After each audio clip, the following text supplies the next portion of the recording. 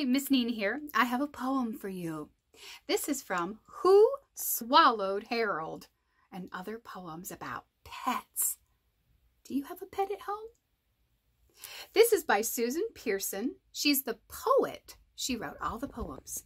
And it's illustrated by David Slonim. I spy on this cover a big mouth, and he's about to swallow a fish. Makes me wonder if that's Harold. Why would he be doing that? I don't know. Who swallowed Harold?